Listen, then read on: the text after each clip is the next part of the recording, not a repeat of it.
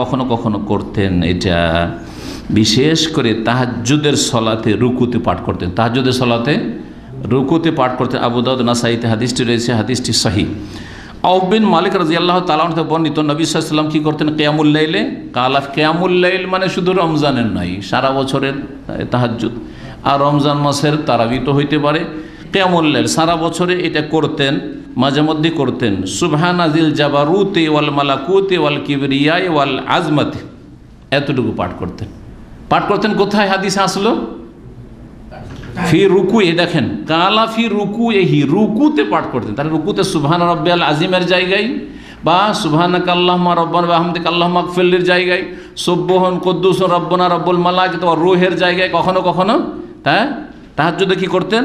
এই সুবহানাজিল জাবারুত, জি, যিনি অপ্রতিদ্বন্দ্বী, জিল জাবারুত জব্বার থেকে, এখান থেকে জব্বার নামটি এসেছে। ওয়াল মালাকুত, যিনি সব কিছুর মালিক অধিপতি। ওয়াল কিবরিয়া, যার জন্য সমস্ত বড়ত্ব মহত্ব। ওয়াল আজমা, আজমাতুন আজিম থেকে মহত্ব। এই হচ্ছে হাদিস। কিন্তু ভারত বাংলাদেশে তারাবির নামাজে কোন সময় পড়ে এটা? প্রত্যেক 4 রাকাতে সালাম ফিরার পরে এই দোয়া পড়ে। কোনো জায়গায় হাদিস আছে এরকম? আমি অনেক খুঁজেছি, কারণ এই আমল সম্পর্কে আমাকে যখন জিজ্ঞাসা করা শুরু হলো, অনেক দিনের কথা, তখন অনেক খুঁজে, আজ পর্যন্ত পাইনি। কোনো আল্লাহর বান্দা যদি পেয়ে যায় আর আমাকে যদি তোহফা দিতে পারে, মানে গিফট করতে পারে, যে একটা হাদিস পেয়েছি 4 রাকাত পড়ে তারাবি 4 রাকাত করে পড়ে পড়ে এই সুবহানা জিল মালাকুতে বা জিল জাবারুতে ওয়াল মালাকুতে পড়তে হবে, তাহলে ওকে জাযাকাল্লাহ খাইরা বলবো। আর যদি না পাই তো ওদের আলেম সমাজকে নসিহত করুক যে এইরকম বেদাতগুলি ছেড়ে দিক, এরকম বেদাতগুলি ছেড়ে দিক। নিজের পক্ষ থেকে অ্যাড করার কোনো অধিকার নেই যে প্রত্যেক 4 রাকাতের পরে আমরা এই দোয়াটি পড়বো, অথচ রাসূলুল্লাহ সাল্লাল্লাহু আলাইহি ওয়াসাল্লাম এই দোয়া পড়েছে রুকুতে। আপনি কেন এক জায়গার জিনিস আরেক জায়গায় টেনে নিয়ে যাবেন? আর এইরকমই হয়েছে জায় নামাজের দোয়ার বেদাত।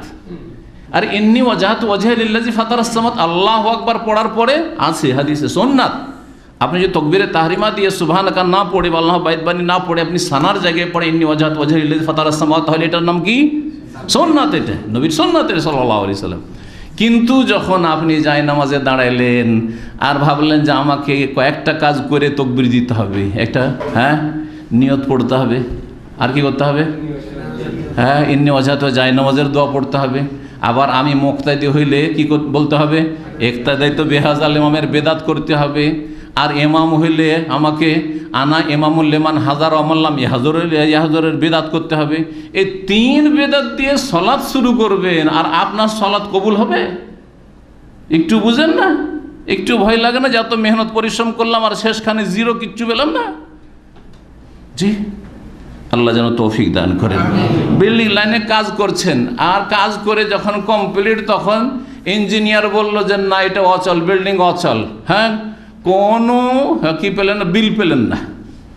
কন্ট্রাক্ট নিয়েছিলেন, কোনো বিল পেলেন না, 0, সব খরচ বেকার।